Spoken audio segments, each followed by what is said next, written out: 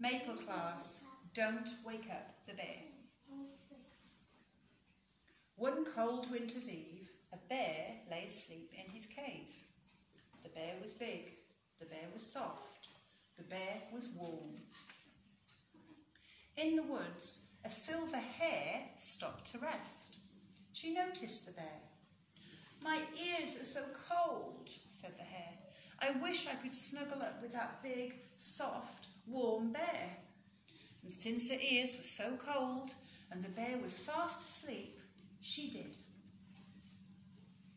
A badger came by, his muzzle white with snow.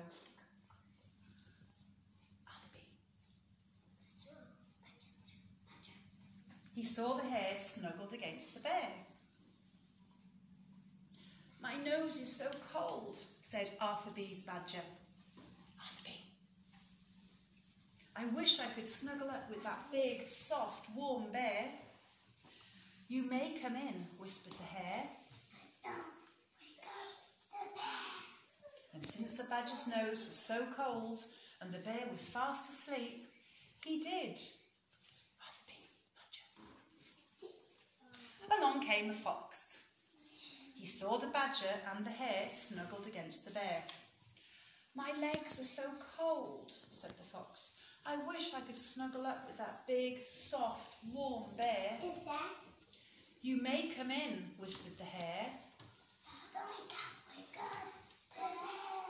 And since the fox's legs were so cold and the bear was fast asleep, he did. A squirrel scampered out of his tree. He saw the fox and the badger and the hare snuggled against the bear. "My toes are so cold," said the squirrel. "I wish I could snuggle up with that big, soft, warm bear." "You may come in," whispered the hare.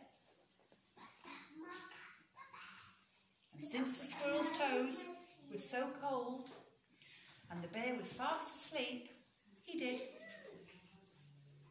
A little mouse skirted by, slipping on the ice.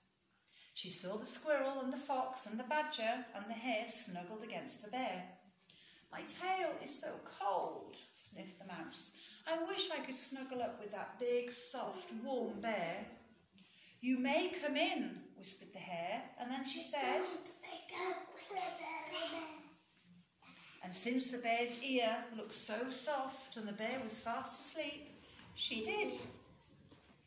In the woods, snowflakes drifted down, softly, softly down, and everything was quiet. Until, from deep within the darkness and the comfy, cosy softness, there came a little sniffle, and the mouse awoke with a twitchy little nose and a great, big sniffle. "Shh!" whispered the hare, and then she said, but the mouse didn't hear.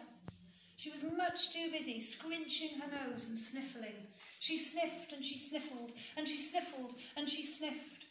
"Hush!" said the squirrel and the fox and the badger and the hare, and then they said, "Don't wake up the bear."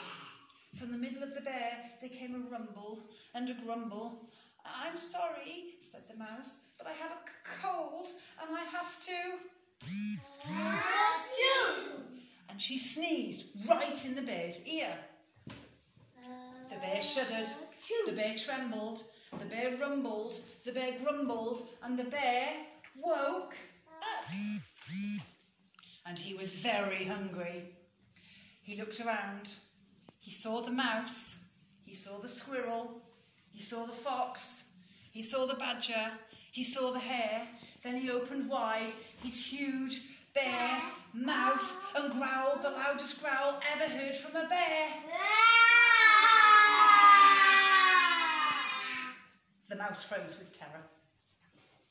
"Run, little mouse!" shouted the squirrel and the fox and the badger and the hare. "He's hungry!" This time the little mouse listened, for she couldn't help but hear. And away they all ran, the mouse, the squirrel, the fox, the badger, the hare, slipping and sliding through the woods as fast as they could go. And the bear, he yawned a big, soft, warm bear yawn, stumbled to his feet and trudged off through the snow to find something to eat.